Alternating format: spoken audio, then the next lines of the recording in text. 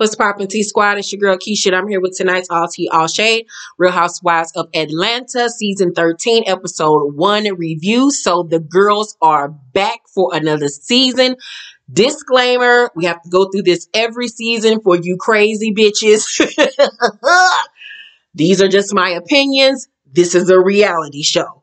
These girls get paid to argue, fuss, and fight over dinner and lunch at restaurants, okay? I don't give a fuck about these hoes. Neither should you. This is a review. You cannot agree with me. I don't care. I'm not going to lose any sleep or hair because I don't have any. Keep it cute or keep it mute. The block button is hot. The block is hot. The block is hot, hot, hot. And I hate that I have to do this every year, but these bitches are crazy. Some of you bitches are nuts. Some of you bitches act like y'all besties with these hoes and don't know how to separate reality from reality television, okay? Love you. Let's get it started. So, the season starts off with the ladies in their confessionals talking about the state of the world with coronavirus and the murder of George Floyd and Breonna Taylor. You know, this year has been a doozy. We have had one of the worst years that I can think of since I've been alive on this earth. But it also has taught us a lot. It's taught us perseverance, strength. It taught us to slow things down, to focus on what really matters, which is our loved ones, our families, our health, and to not just care about the superficial things in life. So Kandi cries talking about, you know, having a black son and how to navigate that in this world that we live in where the police are supposed to protect us, but, you know, we've seen on so many occasions where, you know, they harm us, you know, and I have the same fears, not only for my son, but for myself now after what happened to Breonna Taylor. And I know this is a channel where I don't get really political and talk about, you know, everyday events. But, you know, I have one child, my son, he'll be 21 years old today, right now. He just turned 21 years old. Thank you, God. Thank you, Jesus. And my son is chocolate. He has locks in his hair. He's a big, stocky dude. You know what I'm saying? And I fear for his safety every day because he looks a certain way to the general public, aka white people. They might assume that he might be a thug or whatever, but he's the nicest boy you will ever meet. Great student, college educated, never had a fight in his whole life, doesn't drink, doesn't smoke. He's a good young man, you know what I'm saying? But I fear for him because of the color of his skin and because of the way he dressed and because of the way his hair is. And then not only that, I have to fear for his safety, but now I have to fear for my own as a woman, where I could be sleeping in my bed at night and somebody mistakenly come up in my shit and just start shooting and kill me. You know what I'm saying? Like, the world that we live in is just a fucked up place, and, you know, it weighs heavily on me. You know, it gives my anxiety even more angst, you know, and it's just sad that we have to worry about just existing in this world just because of the color of our skin. And it's just really a fucked up, it's just a fucked up state that we live in. And I pray that one day it gets better. I really honestly does. So Porsha discusses peacefully protesting and, you know, how while she was out there, the police were bombing them with gas bombs and stuff, and they had to run for safety. You know, I salute everybody who went out there and protested. I'm going to be honest with you. I just didn't have it in me. I'm too scary. Like, but I commend anybody who got out there and protested over the summer, who's still protesting now. It's good to see Porsha in this new light and following her grandfather's legacy. You know, I've had my fair share of words for Porsha. You know, in the past, she has driven me nuts, child. She has driven me to drink. I have never really seen it for Porsha because a lot of her ways, but I can give credit where credit is due. She has stepped up in a major way. I'm happy to see her drop this ditzy persona of hers that may well just be her personality or part of her personality, but it's so good to see her talk articulately and to put herself out there on the front line and fight for something that, you know, not only helps her, but helps the world. So I got to give it to her. She did the damn thing. kudos to Porsha. Loved Porsha's opener look. They got a new opener this season. The ladies were able to wear different outfits. Porsha is in the middle holding the center peach. Loved her look the most with the new opener. Second, I will have to give it to Kenya. Kandi and Cynthia's look were pretty stale. It was ordinary, basic. And new girl Drew Sidora's look was just, it was giving me too much. Too big of her, the ruffle. It was just too much for me. So Cynthia is at Lake Bailey preparing for a gathering with the girls in her driveway because they haven't utilized that space of the house. FYI, I'm no longer a part of Cynthia and Mike's relationship. We broke up right at the beginning of COVID. I was just tired of being a third party, third wheel. You know, we'll discuss what was going on in our sex life later on in this episode. But I just had to focus on me and my family. I really wanted to be back here in St. Louis with my child. During COVID, I really didn't want to be stuck in a house with Cynthia and Mike and his children and her daughter. Like, it's just too much. Like, me and Kyrie needed our own space. We need to be in our own sanctuary. You know, I got my new place and everything. And it just worked out for the best. You know, I wish them nothing but the best in all of their future endeavors, their marriage. But it was just time for me to separate myself and move on to a different relationship. You know, so please respect my privacy at this moment. You know, when I want to talk more about it, I will. So she says that, you know, she and Mike were tested during their 4-month quarantine in LA. And I was like, see, this is why I did not want to be bothered. This is why I left. So Kandi arrives first, and I hated Kandi's first confessional look with her hair swooped over to the side with them curls. Her hair just looked dry. I didn't like the earrings. I didn't like the color of the dress. Her boobs looked great. I didn't like the makeup. I didn't like none of it. I hated it. The second confessional look, you can tell she got somebody else to do her hair because that hairstyle was popping. I love the swoop. I love the half up, half down with the flips. Love the outfit, makeup, everything was on point. It was current, up to date. That first outfit was so outdated. Did not like it at all. So Marlo arrives next, and she arrives taking folks' temperatures and measuring 6 feet, doing the most, but it was a much needed kiki and a laugh. Cynthia and Titty keep on popping out, child. I was like, okay, Lanithia. They discuss having big nipples and how they don't like it. What's so funny about this is that me and my best friend just went through this a few months ago when those nude photos of Cardi B leaked.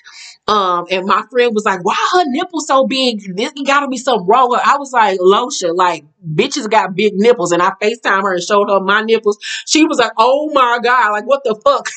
Y'all know I got big titties. My nipples is literally like this big. The areola part is like this big. She was like, what the fuck? And her nigga was like, yeah, like, bitches out here got big areolas. Like, what the fuck? That shit just tickled me. So they all say how proud they are of Porsha and all the work that she's doing. Marlo then asked how Kenya is, and I was very shocked by that. I'm like, why are you asking about Kenya? You've hated her all these seasons. What? Because Nene ain't back now. You can act like you act like her. So Cynthia says that she tried reaching out a couple of times to Kenya, but she sounded really down. And Kandi says she hadn't talked to her in a month. So Cynthia FaceTimes her, and Kenya answered the phone, but she was like, they got a poor connection or whatever. She really couldn't hear her, and she hung up the phone. Now, I don't know if she did that on purpose or did they really have a connection, but we then see her get into her Bentley and she leaves. And in the car, her friend, her bestie, Brandon, calls her. And Kenya says, you know, during COVID, it's really been stressful for her. She felt like she was locked up in jail. She's gained 30 pounds, and you can really see the weight gain all in her face. Her face was very chubby and bloated. Her skin even looked dry and brittle like it was her first couple of seasons. And her face had got a lot better over the last couple of seasons. You could tell she was going through it. Like, you can just tell that she was depressed and going through, you know, all of her issues with this marriage and then COVID and being at home with that baby by herself. You could tell mama was going through it. So she's headed to see her lawyer. Kenya tells Brandon, the last time I was in New York, I just felt defeated. She says that Mark walked in and didn't greet me in any kind of loving way. He just went straight to Brooklyn. I said, what's on your agenda tomorrow? And then he just snapped at me and said, I have to work, Kenya. I know it's a trying time for him, but I'm tired of making excuses for him. And she, cries or whatever. And it's sad to see this from Kenya, but we went through this last season with her. Kenya keeps on attracting emotionally and even sometimes physically abusive men into her life because she has no self-worth when it comes to love. Now, I don't know if this dates back to the situation with her mother, but I feel like she wanted the ring and the baby so bad that she rushed and married somebody without really truly getting to know him. And now this is the effect of rushing to get married just so she could say, I got a ring and I got a baby and whatever. She didn't take the time to really get to know this man. He didn't probably take the time to get to know her. And it's just a mess. And she is a very weak person when it comes to relationships. And I've seen this with a lot of women, even myself in the past, where I'm so dominant and strong in my career, but in my relationships in the past, I would be very weak because I wanted it so bad that I would dumb myself down and accept shit that I knew I didn't deserve just to have somebody in my life. But once she gets to that stage where I'm at now, where I know that I'm the prize and I know I'm the shit, and I know that anybody that comes into my space has to be deserving of me, girl, she wouldn't even bat her eye to deal with him and his foolishness. But she hasn't gotten there yet. So, Kenya says, I'm tired of being sad, and she gets lost on the way to the lawyer's office, and ain't nothing worse than when your life already in shambles and just everything is just in disarray. So she gets there, and I don't know how I feel about Kenya's confessional look with the braids. She was trying to give us an African look. It was just something about it that just seemed disjointed. She's of course, a beautiful girl, but I don't know. I don't know how I feel about it. What y'all think about it? I feel like Monique does a better job at the braids and all of that stuff. So she tells her lawyer that, her and Mark have been separated at this point for 10 months. Kenya says it's not something I initially wanted. We had a big fight, and then he said, I'm going to announce we're separating tomorrow. Since then, we were doing really well, and then COVID happened, and it affected his businesses, and we were apart. I feel like I'm the first person to take the brunt of everything that's going on with him. And a lawyer asks her, what does the brunt mean? And Kenya says insults, him being angry. I just was walking around on eggshells, but I'm not that girl. I know how to communicate very well. But with him, it started to feel like abuse. And it is mental abuse. Like he is mentally abusing you and you allow him to do it. And he fully knows that he is in control of their relationship. You know the saying, the one who loves least controls the relationship. And that's exactly what's going on in this. He knows that she's weak and he knows that she's going to put up with his shit. So she says that there's no prenup, that she purchased the car during their marriage, and that she gave it to him. Ain't no motherfucking way I'm gonna gift your ass a car, bitch. And you think you gonna talk to me crazy? Give back my shit. Give back my shit before I punch you in your motherfucking dick. You got like fucked up, girl. King, if you don't get it together, bitch. So the lawyer says, my concern is, child custody. Does he spend any time with Brooklyn by himself? And she was like, no. Even when we go up there to see him, he comes to the hotel with us. And I'm like, why was you staying in the hotel? Why wouldn't you stay at his house? Y'all married. Like, is it because y'all not on good terms? Like, what is that about? So the producer asked her in her confessional, what is Mark's relationship like with his other children? She was like, child, that's a loaded question. I ain't gonna even answer that. And I'm like, okay, Summer Walker, like you knew prior to having a baby with him that his relationship with his other children were contentious. Ma'am, did you think about my daughter might end up in the same predicament as his other kids? Like, I don't know what in the hell you bitches be thinking. I don't know why y'all think y'all pussy or your looks or whatever you got gonna make you so different from them the rest. I'm not gonna lay down and have no baby with no man that don't even have a good relationship with his other children. Obviously, it's for a reason. The fuck? Kenya, brighten the fuck up. So Kenya wants to have custody issue settled with Mark before she actually makes a decision on whether or not to file. And I call bullshit with that. I felt like she was stalling because she still loves him. And she just wanted to prove a point. Like, I'm going to see a lawyer again to try to see if that'll get any, emotions out of him. But she wasn't ready. And well, I guess from what we see in the trailer, he gonna pull the trigger on her ass and she gonna feel stupid. So after the meeting with the lawyer, the cameras catch her and her lawyer still having a conversation. And her lawyer tells her to stop being so self-deprecating. And Kiki was like, I'm not. And her lawyer was like, you literally beat yourself up because of this dude. I know how black women want, especially black women celebrities.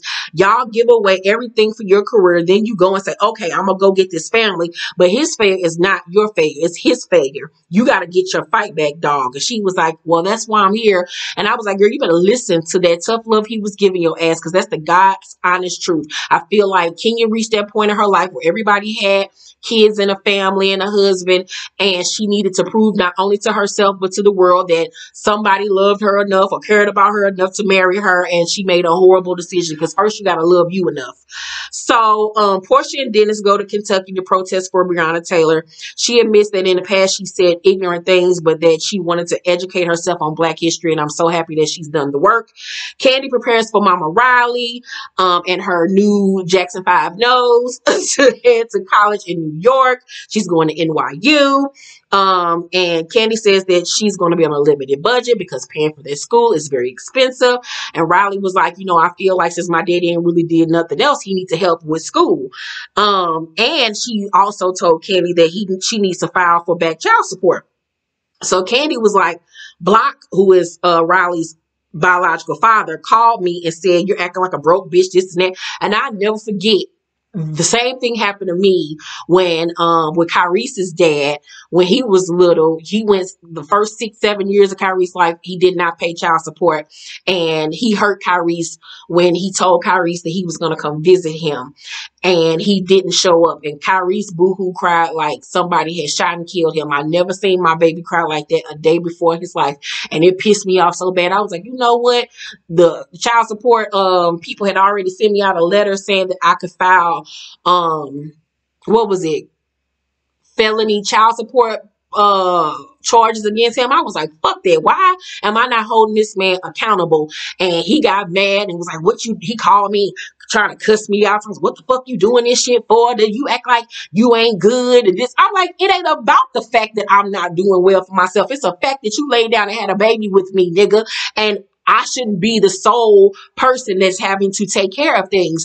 You need to help, motherfucker. The fuck is wrong with you, bitch?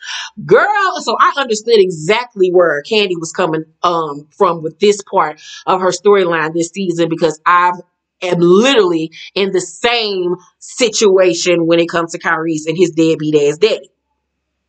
So, Kandi in her confessional says he owes me almost $100,000, and she was like, the courts are going to make him pay a portion of what he owes. I mean, he's riding around in Bentleys, but you don't want to pay this amount of money. And I was like, girl, you were speaking my life, because the same shit was happening with me. And like I said, and Kyrie's daddy, he was out here, big time dope dealer, and in the high roller room and the casinos and shit, but couldn't pay a couple $100 a month in child support. Girl, bye. And I was like, now you see why your ass landed in the feds for 8 years. So Kandi asks, would she be willing to have a relationship with Block if he does pay, his back child support? And Riley was like, when you are only the bum father to me, it just kind of rubs me the wrong way, because you had the capability to be there, because I've seen it with your other children. I feel like I've moved past that point where he's necessary. And that's exactly where Kyrese is, because Kyrese felt the same way. He has a great relationship with his other children. He just decided for whatever reason not to be there for Kyrese. And Kyrese is like, nigga, like, my mama done did your job plus hers. Like, there's really no need to have you in my life, especially when I know you're not going to be consistent. So I understood where Riley was coming from. And I also understood where Kandi was coming from, because as a mom, you just want your child to feel loved from both parents, and you try, even though you know the other parent, it might be shitty, you still try to connect the dots and have that deadbeat parent step up to the plate, and you just try to put your feelings to the side for them to have some type of relationship. But I'm saying Riley with this one. So Todd even steps in and says, you know, she's only going to get comfortable based off his actions. He has to genuinely try. And yeah. Kandi in her confessional says, you know, he just thinks that she's supposed to welcome him with open arms, and it didn't work out that way. And it's the same thing that happened over here. So Cynthia and Kandi go to see Kenya at her home, and she gives them, you know, shoe covers for their shoes because she wants to show them her project that she's working on. She's getting her entire backyard done. She has all of those acres in the back, so she's putting a jacuzzi and a pool and a play section for her daughter, and not an outhouse, Jesus be a fence, a guest house in the back. I know I just recently saw on her IG story that the pool and everything is almost done. So I think that that's a genius idea for her to do all that. That's just going to add value to the property if she ever decides to sell it. So she was talking about how Mark didn't even want a pool, but he don't live there no more. So she doing what the fuck she wanted to do. And I was like, I wouldn't have gave a fuck if that nigga didn't want a pool anyway. Nigga, this is my house. I paid for this motherfucker. So they go inside and Kandi compliments Kenya on how beautiful her house is and how clean it is. And she was talking about how, you know, during COVID, her house is just a wreck because her maid and everything isn't there helping her. And Kenya tells them about, you know, the trip to New York 2 weeks prior and how Mark picked a fight with her and talked to her nasty. And Kandi says, you know, he has all the power. You are going up trying to see him, even though he should be the one trying to come see you.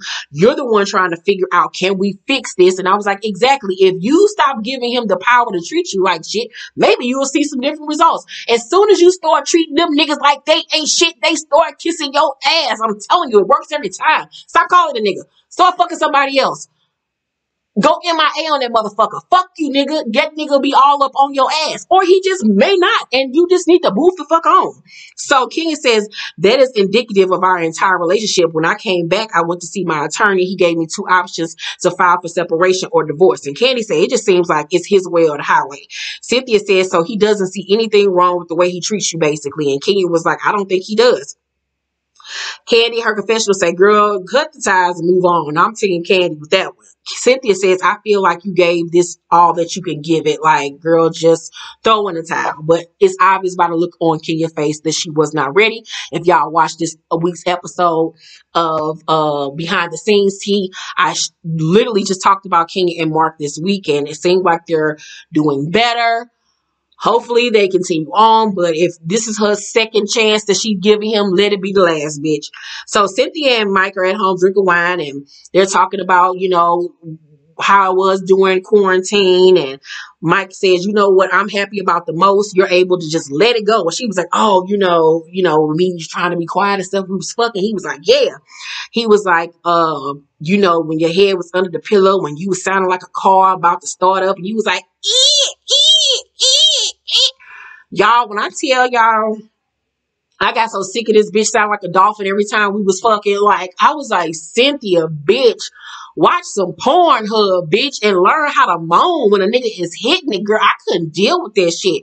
I was like, see, this is why I got to leave. I just could not. So Cynthia was like, I was trying to be quiet. Bitch, you wasn't. So they didn't discuss the wedding, and Cynthia learned that there can't be any more than 50 people at, you know, a large gathering, but they have 250 people coming to the wedding. He's cool with it. He don't care that if it's just 50 people. Cynthia was like, I don't have a good memory of my last wedding, you know, because of the financial stuff, and then it was some people there that were haters. You're like my happily ever after. I just wanted an amazing date. And I get what she's saying. You know, her first wedding was a shit show, even though fashion-wise, she kicked ass in that first wedding. The second wedding, I had a lot of issues with, but we'll talk about that when the time comes. So she then suggests they move the date if they can't have all their guests there. And he gets upset and suggests they still get married, but then have the wedding later. And I'm like, exactly. So Cynthia was like, I want it all, though. And Mike was like, am I not enough? And she was like, yeah, you are. He was like, I don't give a fuck about that wedding. You got to ask yourself, do you want a marriage or a wedding? And I was like, catch. Okay, Kenya. Okay, bitch. Because you can still get married to this man on that day and then have the big celebration later. But I think Cynthia was pressing for this big wedding because that was a part of her storyline. And if she knew that she didn't do that, what storyline would she have? And then this may be her last season if she ends up moving to LA to be with him. So I think that she wanted to go out with a bang. But fuck that. If I really love you and you're the love of my life, I'm gonna marry you anyway, and we can just do the do later on. But I think that Cynthia was so hyped up of catching everything on camera for the show. And I think she need to get her priorities together because it ain't that deep, bitch. So, in Kentucky, cops come and start arresting protesters, including Porsha. Kandi, Todd, and Don Juan are at the new steakhouse restaurant that's currently open. They're in business. And she said that, you know, they're getting out the kinks of everything and that business is doing well. Cynthia calls Kandi and asks if she see Porsha got arrested, and she was like, yeah. And they both once again say how proud they are of her and that they're worried about her. We see after 13 hours of being in custody, Porsha is released along with Breonna Taylor's mom. The producer asked her in her confessional, what's the biggest takeaway from all this? And Porsha was like, I'm gonna do it again. I was like, bitch, you better. Overall, I give the season premiere of Real Housewives of Atlanta a B plus. It was cute for what it was. You know, I love the fact that they touched on Black Lives Matter and COVID so much. I'm happy we got to see the evolution of Porsha. Sad to see Kenya in the same space as she's in. Still see Kandi out here doing big things, being that bitch that she is. Cynthia's acting like an idiot with this wedding. I know that via the Peach Report on Instagram, we're already been informed that the first couple of episodes is going to be kind of slow, but then it's going to pick up as soon as they go on their first cast trip, and that's when shit go left, and I cannot wait. Love you guys so much. Thank you for watching this video. Make sure to thumbs up this video, like and subscribe, and hit that notification bell button. I love you guys so much, and I will see you on the next video.